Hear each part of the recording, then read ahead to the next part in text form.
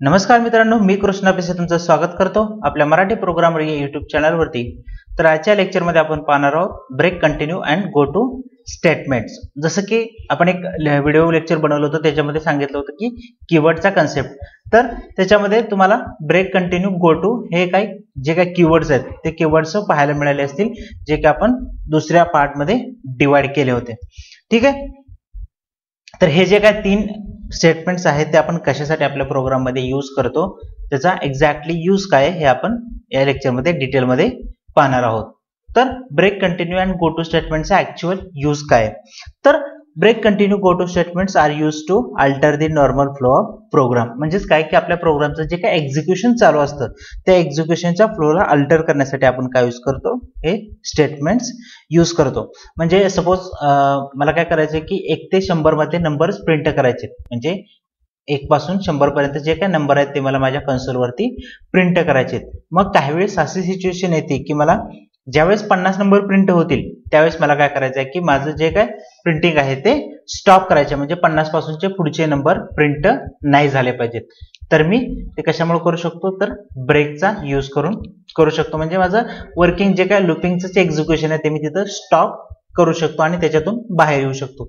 काही वेळेस असं असू शकतं की मला ज्यावेळेस 50 नंबर येईल त्यावेळेस मला तो 50 नंबर स्किप करायचा आहे आणि 51 पासून प्रिंट करायचा आहे। म्हणजे ज्यावेळेस मला 49 प्रिंट केलं त्याच्यानंतर 50 स्किप करायचं आणि 51 डायरेक्टली प्रिंट करायचं, तर आपण काय यूज करतो, कंटिन्यू स्टेटमेंट। आणि ज्यावेळेस 50 पर्यंत प्रिंट केले आणि वाटलं की 50 नंतर एखादं स्टेटमेंट आपल्याला प्रिंट करायचं आहे, तर आपण काय यूज करतो, गो टू स्टेटमेंट। ते डिटेल मध्ये या व्हिडिओ मध्ये आपण पाहूया। तर जो काय आपला नॉर्मल फ्लो असेल प्रोग्रामचा एक्झिक्युशनचा, तर तो अल्टर करण्यासाठी आपण काय यूज करतो म्हटलं, break, continue and go two statements. तर लूप मध्ये काय होतं की जोपर्यंत आपलं एक्सप्रेशन फॉल्स होत नाही, तो आपल्याला जोपर्यंत फॉल्स रिटर्न करत नाही तोपर्यंत आपल्याला रिपीटेटिव्हली सेंटेन्सेस किंवा स्टेटमेंट जे आहेत ते एक्झिक्यूट होतात। आपल्याला काही स्टेटमेंट काय करावे लागते, स्किप करायचे असते किंवा जो काही लूप असेल त्या लूपचं टर्मिनेशन करायचं असते किंवा तो लूप टर्मिनेट करायचा असतो। अशा वेळेत आपण हे स्टेटमेंट यूज करतो। तर कोणत्याही प्रकारचं एक्सप्रेशन न चेक करता आपण काय करू शकतो, डायरेक्टली काही स्टेटमेंट स्किप करू शकतो किंवा डायरेक्टली जे लूप आहे ते डायरेक्टली लूप टर्मिनेट करू शकतो विदाउट चेकिंग कंडिशन किंवा without checking expression. In such cases break and continue statements R used. जर आपल्याला लूप मधून बाहेर पडायचं असेल तर आपण किंवा टर्मिनेट करायचं असेल तर ब्रेक यूज करतो, आणि काही स्टेटमेंट स्किप करायचे असतील तर कंटिन्यू स्टेटमेंट यूज करतो। तर डिटेल मध्ये वन बाय वन बघूया। पहिला आहे ब्रेक स्टेटमेंट। तर ब्रेक स्टेटमेंट कशासाठी यूज करतो आपण, की एखाद्या लूप मधून किंवा ब्रांच मधून जर आपल्याला बाहेर पडायचं असेल तर आपण काय यूज करतो, ब्रेक। जसं की आपण स्विच केसचं एक लेक्चर पाहिलं की त्याच्यामध्ये काय केलं होतं की ज्यावेळेस आपल्याला एखादी पर्टिक्युलर केस कंप्लीट झाली की त्या केस मधून बाहेर पडायचं असेल, त्या पर्टिक्युलर लूप मधून जे काय स्विच आहे आपलं त्याच्यातून बाहेर जर पडायचं असेल तर आपण काय यूज केलं होतं, ब्रेक। म्हणजे एक केस एक्झिक्यूट झाली, म्हणजे मी 5 cases लिहिलेत, addition, subtraction, multiplication, division, modulus या ऑपरेशन साठी मी 5 केसेस लिहिलेले आहेत। आणि 5 केसेस मध्ये मी पर्टिक्युलर सिलेक्ट केले की मला ऍडिशन करायचे, तर ऍडिशनचं जे काय केस आहे त्याचं ब्लॉक एक्झिक्यूट झाल्यानंतर पर्टिक्युलर ब्लॉक काय व्हायला पाहिजे, ब्रेक व्हायला पाहिजे, म्हणजे मी त्याच्यातून बाहेर येईल। जर ब्रेक नाही यूज केलं तर काय होतं सांगितलं की जेवढे काय स्टेटमेंट्स तुम्ही लिहिलेत, जेवढ्या काय केसेस लिहिलेत तेवढ्या सगळ्या एक्झिक्यूट केल्या जातील, म्हणून आपण काय यूज करतो, ब्रेक स्टेटमेंट यूज करतो। किंवा तुमचं फॉर लूप आहे त्याच्यामधून तुम्हाला एक रॅन्डमली कधीतरी बाहेर पडायचंय, तर त्यावेळेस आपण काय यूज करतो, किंवा तुमचं लूपचं टर्मिनेशन घडवून आणायचं असेल तर आपण काय यूज करतो, ब्रेक स्टेटमेंट यूज करतो। तर ब्रेक हा काय आहे, तर एक कीवर्ड आहे की जो आपल्याला सी ने प्रोव्हाइड केलाय। It is also used in switch case statement, जसं की आपण केस मधून त्या बाहेर पडण्यासाठी यूज करतो म्हणून सांगितलं। त्याचबरोबर आपण लूप मधून डायरेक्टली बाहेर येण्यासाठी पण काय यूज करतो, ब्रेक स्टेटमेंट यूज करतो। ज्यावेळेस ब्रेक स्टेटमेंट त्याला सापडतं, म्हणजे एका पर्टिक्युलर ब्लॉक मध्ये जर तुम्ही ज्यावेळेस ब्रेक लिहिलेला असेल किंवा लूप मध्ये ब्रेक लिहिलेला असेल तर कंट्रोल काय केला जातो, डायरेक्टली त्या लूप मधून बाहेर आणला जातो आणि तुमचं लूप काय होतं, टर्मिनेट होतं। म्हणजे त्याचं जे काय एक्झिक्युशन असेल ते काय होतं, टर्मिनेट होतं. म्हणजे सपोज मला 1 to 100 च्या व्हॅल्यू प्रिंट करायचे आणि ज्यावेळेस 50 पर्यंत प्रिंट होईल तर 50 प्रिंट झाल्यानंतर मला काय करायचं असेल, लूप स्टॉप करायचं असेल तर मी बाय युजिंग ब्रेक स्टेटमेंट ते इझिली स्टॉप करू शकतो किंवा ते टर्मिनेट करू शकतो. म्हणजे 50 पासूनच्या पुढच्या ज्या काय व्हॅल्यू आहेत त्या प्रिंट होणार नाहीत.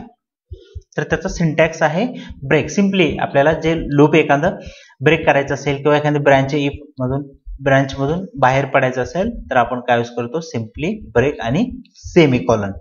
ठीक आहे, तर हा सिंटॅक्स आहे. तर एका एक्झाम्पल मधून समजून घेऊया की ब्रेक स्टेटमेंट आपण कशा पद्धतीने यूज करू शकतो. Hash include stdio.h void main int num is equal to 0 while number is less than or equal to 100. जोपर्यंत नंबर हा 0 पेक्षा लेस आहे किंवा त्याच्या इक्वलिन आहे तोपर्यंत आपल्याला काय करायचं आहे, रिपीटेडली व्हॅल्यू त्याची प्रिंट करायची. म्हणजे 0 पासून 100 पर्यंतच्या व्हॅल्यू मला काय करायचे, प्रिंट करायचे. मग मी काय करणार, नम प्लस प्लस करत जाणार. म्हणजे जे काय नम आहेत नमची व्हॅल्यू इन्क्रिमेंट होत जाणार. तर इन्क्रिमेंट केलेले आपल्याला इथं दिसते. ज्यावेळेस नमची व्हॅल्यू 2 होईल, त्यावेळेस मला काय करायचं आहे, माझं लूप जे आहे ते ब्रेक करायचं आहे. कधी, ज्यावेळेस माझी नमची व्हॅल्यू 2 होईल. पहिल्यांदा नमची व्हॅल्यू किती आहे, 0 is less than equal to 100 true होईल. आपण आतमध्ये गेलो, व्हॅल्यू ऑफ व्हेरिएबल नमची व्हॅल्यू किती आहे, 0 प्रिंट केलं. त्याच्यानंतर खाली आलो, इफ नमची व्हॅल्यू किती आहे, 0 इज इक्वल टू 2 आहे का, नाहीये. म्हणजे त्याच्या खाली नम प्लस प्लस, नम किती झाला आता, 1 झालं. ठीक आहे, तर 1 परत कंडिशन चेक होईल, 1 is less than equal to 100 आहे का, आहे. आतमध्ये आलो, व्हेरिएबल नम इज व्हॅल्यू प्रिंट केली आपण प्रिंटफ फंक्शन मध्ये, तर नमची व्हॅल्यू किती, 1 प्रिंट होईल. ठीक आहे, खाली येईल 1 इज इक्वल टू 2 आहे का, नाहीये. म्हणजे आतमध्ये जाणार नाही.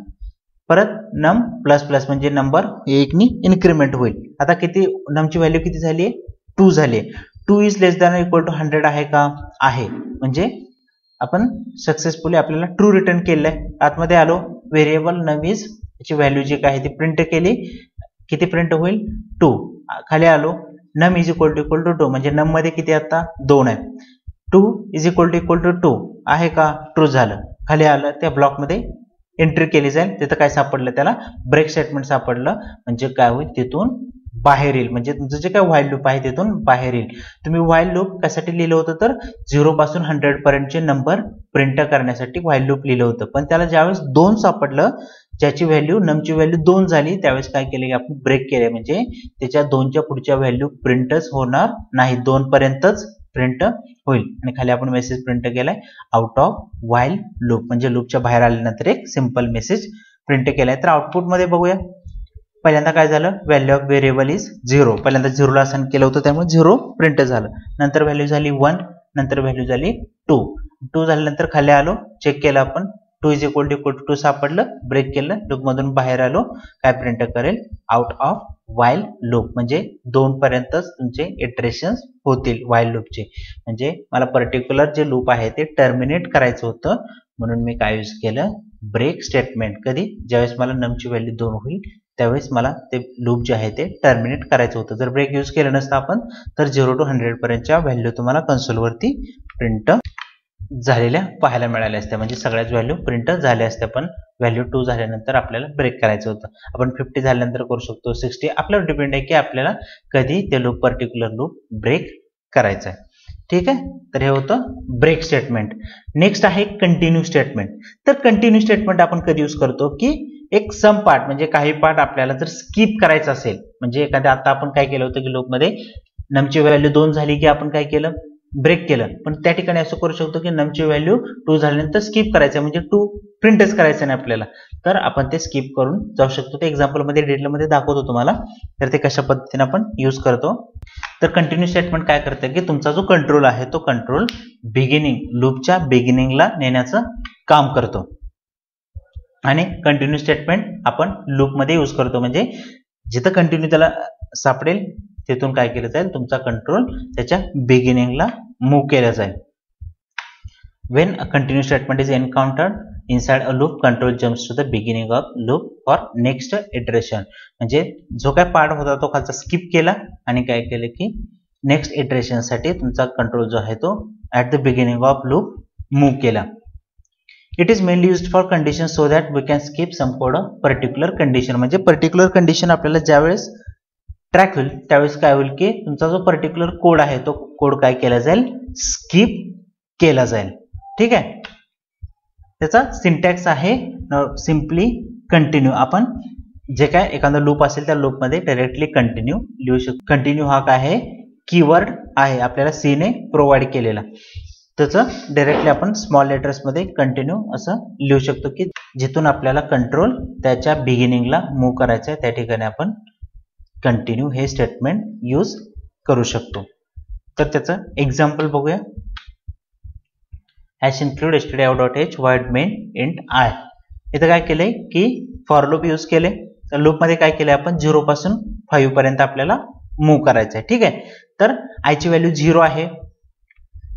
पुढे आलो, कंडिशन चेक केली. 0 is less than or equal to 5 आहे का, आहे. आतमध्ये आलो, काय चेक करेल तो, i इज इक्वल टू 4 आहे का, नाहीये. 0 इज इक्वल टू 4 आहे का, नाही. त्या इफ मध्ये जाणारच नाही. परत खाली आलो, प्रिंट काय केलं की आय ची जी व्हॅल्यू आहे ती प्रिंट केली. किती प्रिंट होईल, 0. ठीक आहे. वरती गेलो, आय प्लस प्लस आय किती झाला, 1 झाला. 1 is less than or equal to 5 आहे. आतमध्ये आलो, 1 इज इक्वल टू 4 आहे का, नाहीये. आतमध्ये जाणार नाही, डायरेक्टली व्हॅल्यू प्रिंट होईल. नंतर वर गेलो, आय प्लस प्लस आय ची व्हॅल्यू किती झाली आता, 2 झाली. ठीक आहे. 2 is less than or equal to 5 आहे. आतमध्ये आलो, 2 इज इक्वल टू 4 आहे का, नाहीये. स्किप करेल, खाली व्हॅल्यू प्रिंट केली. आय ची व्हॅल्यू किती होईल, प्रिंट. परत 3 आणि ज्यावेळेस 4 होईल आय ची व्हॅल्यू, तर 4 is less than or equal to 5 आहे का, आहे. आतमध्ये आलो, 4 इज इक्वल टू 4 आहे. त्याला सापडलं की कंडिशन ट्रू झाली. 4 इक्वल टू 4 आहे कारण आय मध्ये व्हॅल्यू किती आता 4 आहे. मग कंटिन्यू त्याला सापडलं. मग कंटिन्यू काय करतो, मग सांगितलं तो जो कंट्रोल आहे तुमचा तो कंट्रोल लूपच्या बिगिनिंगला परत काय करतो, मूव्ह करतो. कशासाठी, तर नेक्स्ट इटरेशन साठी.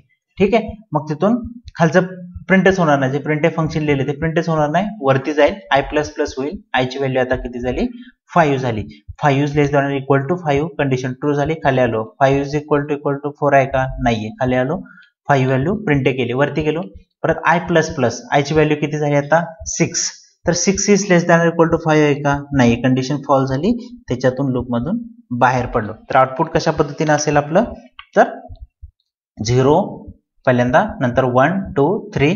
ज्यावेळेस 4 सापडलं त्यावेळेस आपण काय केलं, ते कंटिन्यू स्टेटमेंट त्याला एन्काउंटर झालं. त्यामुळे काय केलं की तो पार्ट त्याने स्किप केला. म्हणजे ते प्रिंटएफ जे आहे का लिहिलेलं आपण ते स्किप केलं, ते प्रिंट झालंच नाही कारण कंट्रोल त्यानं काय केला, ऍट द बिगिनिंगला मूव्ह केला. त्यामुळे 4 प्रिंट झालं नाही. परत नेक्स्ट 5 प्रिंट झालं. ठीक आहे. तर सम पार्ट आपल्याला ज्यावेळेस स्किप करायचा असतो त्यावेळेस आपण काय यूज करतो, कंटिन्यू स्टेटमेंट यूज करतो. ठीक आहे. आणि लास्ट आहे गो टू स्टेटमेंट. म्हणजे पर्टिक्युलर ठिकाणी आपल्याला जर जंप करायचं असेल तर आपण काय यूज करतो, go two statement. Go two statement is non as jump statement. म्हणजे पर्टिक्युलर लेबलच्या ठिकाणी जिथे आपण लेबल दिले असतो त्या पर्टिक्युलर ठिकाणी आपल्याला जंप करायचं असेल आणि तिथलेच जे काही स्टेटमेंट आहेत ते स्टेटमेंट एक्झिक्यूट करायचे असतील तर आपण काय यूज करतो, go two statement. As name suggests, goto is used to transfer the control to the predefined label. म्हणजे goto सोबत आपण काय यूज करतो, एक लेबल देत असतो. जो पर्टिक्युलर लेबल त्याला दिलेला आहे त्या लेबल वरती जाऊन तिथले स्टेटमेंट काय करायचे, एक्झिक्यूट करायचे आहेत. ते आपण डिटेल मध्ये एक्झाम्पल मध्ये पाहू शकतो. तर go two statement is use to change the sequence of execution of C program. म्हणजे सपोज माझ्या प्रोग्राम मध्ये एक 10 लाईन प्रिंट करायचे आहेत मला, तर पर्टिक्युलर 5 लाईन प्रिंट झाल्यानंतर मला जंप करायचे एका पर्टिक्युलर ठिकाणी आणि तिथले स्टेटमेंट प्रिंट करायचे. तर मी काय करू शकतो, त्या पर्टिक्युलर स्टेटमेंट पाशी जंप करू शकतो by using go two statement. तर go two statement is rarely used because it becomes programme confusing, less readable and complex. मग जिथं आपण गो टू यूज केला असेल तिथून काय करतं की तुमचा कंट्रोल डायरेक्टली मूव्ह करते कुठं, की जिथं तुम्ही लेबल दिलेला आहे त्या लेबलला मूव्ह करते. त्यामुळे काय होतं, तुमचा प्रोग्राम कन्फ्युजिंग होतो की कुठून कंट्रोल कुठं मूव्ह होतोय. आणि जे काय स्टेटमेंट जे काय राहिलेले आहेत, म्हणजे तुम्ही जो प्रोग्राम लिहिला असेल आणि तिथं जंप करत असेल तर सी मध्ये काय म्हटलं की सी ही completely procedure oriented programming language आहे. त्याचा अप्रोच जो आहे तो टॉप डाऊन अप्रोच आहे. म्हणजे प्रोग्राम टॉप डाऊन अप्रोचने एक्झिक्यूट होत असतो. One by one sentence execute होत असतं, तर त्याच्यामध्ये प्रोग्राम कन्फ्युजिंग होतं की तुमचा जो कोड असेल तो लिहायचा कुठं नेमकं. जर तुम्ही गोटू लिहिले आणि मध्ये एखादं 3-4 लाईन लिहिल्या असतील आणि ती इम्पॉर्टंट जर असतील आणि तुम्ही जर त्याच्या अगोदरच गोटू लिहिले असेल तर गोटू काय करेल की जिथं लेबल दिलंय त्या लेबल पाशी मूव्ह होईल आणि तिथून पुढे त्याचं प्रिंटिंग चालू करेल. त्यामुळे तिथं प्रॉब्लेमॅटिक होतं, कन्फ्युजिंग होतं. त्यामुळे आपण काय करतो की गोटू स्टेटमेंट जास्त यूज करत नाही. ज्यावेळेस त्याला गोटू स्टेटमेंट एन्काउंटर होतं किंवा सापडतं त्यावेळेस कंट्रोल कुठे जंप केला जातो. जे काय आपण लेबल प्रोव्हाइड केलंय तिथं काय केला जातो, तुमचा कंट्रोल मूव्ह केला जातो किंवा जंप केला जातो. तर त्याचा सिंटॅक्स आहे गोटू हा कीवर्ड आणि त्याच्यानंतर लेबल नेम. तर लेबल नेम म्हणजे काय असणार आहे की जिथं तुम्हाला तुमचा कंट्रोल मूव्ह करायचा आहे किंवा जंप करायचा आहे ते लेबल नेम. एक्झाम्पल मध्ये बघूया कशा पद्धतीने आपण यूज करू शकतो. तर एक सिंपल प्रोग्राम आहे, hash include stdio.h void main आणि integer some is equal to 0 म्हणजे आपण समला काय केले 0 ला इनिशियलाइज केले. नंतर आय एक व्हेरिएबल घेतलाय आय इज इक्वल टू 0 ला इनिशियलाइज केलं आय ला. त्याच्यानंतर 0 is less than or equal to 6 आहे का, कंडिशन ट्रू झाली आपली. आतमध्ये आलो सम is equal to some plus I. सम मध्ये सध्या किती आहे 0 आहे. 0 इज इक्वल टू 0 प्लस जे काय तुमची आय ची व्हॅल्यू असेल ती 0च राहणार आहे. ठीक आहे. वरती गेलो खाली आलो if I is equal to 4 म्हणजे आय ची व्हॅल्यू 4 आहे का चेक केलं आपण. आय मध्ये किती सध्या 0 आहे, होईल का ट्रू रिटर्न करेल का, नाही करणार. तर कंट्रोल तुमचा काय केलं जाईल परत वरती जाईल आय प्लस प्लस आय ची व्हॅल्यू किती झाली 1. ठीक आहे. 1 is less than equal to 6 आहे. आतमध्ये आलो सम मध्ये किती होतं 0 इज इक्वल टू 0 प्लस 1 तर किती होईल त्याच्यामध्ये 1 होईल. परत खाली आलो 1 इज इक्वल टू 4 आहे का, नाहीये. परत वरती गेलो आय प्लस प्लस आय ची व्हॅल्यू किती झाली आता 2 झाली. 2 is less than equal to 6 आहे का, आहे. आतमध्ये आलो पहिले किती होतं 1 इज इक्वल टू 1 प्लस 2 किती होईल आता 3 होईल. तर अशा पद्धतीने इटरेशन्स केले जातील. परत खाली आलो 2 इज इक्वल टू 4 आहे का, नाहीये. परत वरती गेलो आय प्लस प्लस आय ची व्हॅल्यू किती झाली 3 झाली. 3 is less than equal to 6 आहे का, नाहीये. आतमध्ये आलो सम is equal to some plus I. सम मध्ये पहिले किती व्हॅल्यू होती 3 होतं. ठीक आहे. तर 3 प्लस 3 किती झालं 6 झालं. खाली आलो 3 इज इक्वल टू 4 आहे का, नाहीये. तर परत वरती गेलो आय प्लस प्लस आय ची व्हॅल्यू किती झाली आता 4 झाली. तर I is less than equal to 6 4 is less than equal to 6 आहे का, आहे. आतमध्ये आलो सम मध्ये किती होतं पहिलं 6 होतं. 6 प्लस 4 किती झालं 10 झालं. खाली आलो I is equal to 4 I मध्ये किती आता 4 तर 4 is equal to 4 condition true झाली. आतमध्ये गेलो गो टू प्रिंटिंग त्याला एक गो टू स्टेटमेंट सापडलं. तर गो टू स्टेटमेंट काय करतं म्हटलं की पर्टिक्युलर ठिकाणी जंप करण्यासाठी यूज करतो. तर काय लिहिलंय गो टू प्रिंटिंग. प्रिंटिंग हे काय तर आपलं लेबल आहे. तर लेबल आपण कुठं प्रोव्हाइड केलंय फॉर लूपच्या बाहेर. तर जिथं त्याला प्रिंटिंग सापडलंय तर तिथं काय करेल तो प्रिंट एफ सम इज आणि जी काय तुमची सम झाली होती आतापर्यंत तेवढी सम काय केली जाईल प्रिंट केली जाईल. परत तुमचा कंट्रोल रिटर्न पाठीमागं जाणार नाही कारण सी काय आहे म्हटलं की टॉप डाऊन अप्रोच फॉलो करते आणि प्रोसिजर ओरिएंटेड प्रोग्रामिंग लँग्वेज आहे. त्यामुळे तुम्ही डायरेक्टली कंट्रोल वरती मूव्ह नाही करू शकत. गो टू त्याला सापडल्यानंतर कंट्रोल तुमचा फॉर लूपच्या बाहेर आलाय त्यामुळे रिटर्न परत आय ची व्हॅल्यू इन्क्रीमेंट होणार नाही. सम मध्ये किती स्टोअर झालं होतं 10 तर तुम्हाला आउटपुट किती मिळेल 10. आउटपुट सम इज 10 कारण सम मध्ये व्हॅल्यू किती स्टोअर झाली होती 10 झाली होती. आणि त्याच्यानंतर आपल्याला गो टू स्टेटमेंट सापडलं. आपण बाहेर आलो आणि डायरेक्टली काय केलं जी काय समची व्हॅल्यू होती ती समची व्हॅल्यू प्रिंट केली. तर अशा ठिकाणी ज्यावेळेस जंप करायचं असते आपल्याला त्यावेळेस आपण काय यूज करतो गो टू स्टेटमेंट. तर काही की पॉइंट्स बघूया की ब्रेक कंटिन्यू आणि गो टू स्टेटमेंट बद्दल की आपण इझिली लक्षात ठेवू शकतो. तर ब्रेक कधी यूज करतो की आपल्याला एखादा लूप जे आहे ते ब्रेक करायचं असेल किंवा त्याच्यातून बाहेर यायचं असेल किंवा टर्मिनेट करायचं असेल इन्स्टंटली तर आपण काय यूज करतो ब्रेक स्टेटमेंट. तर ब्रेक स्टेटमेंट ज्यावेळेस त्याला सापडतं त्यावेळेस तुमचा कंट्रोल काय केला जातो डायरेक्टली त्या लूप मधून बाहेर आणला जातो आणि तुमचं लूप काय होतं टर्मिनेट होतं.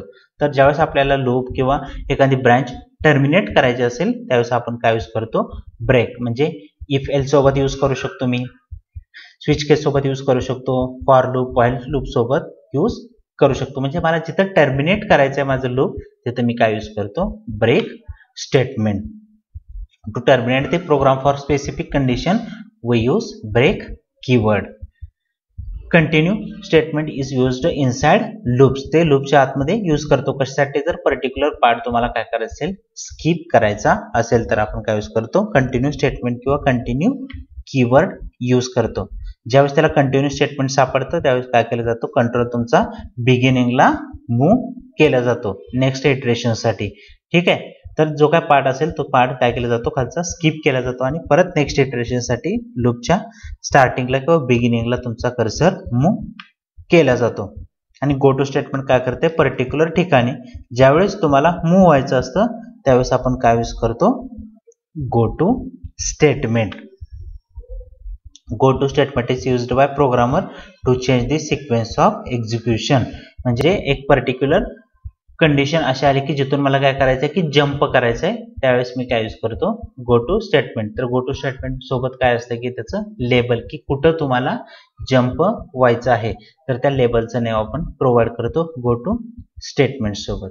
ठीक आहे. तर हे होते break, continue and go two statement. तर सिम्पली सी मध्ये याला काय म्हणतात की कीवर्ड्स पण म्हणतात. हे कीवर्ड सी ने आपल्याला प्रोव्हाइड केलेले आहेत, break, continue and go to.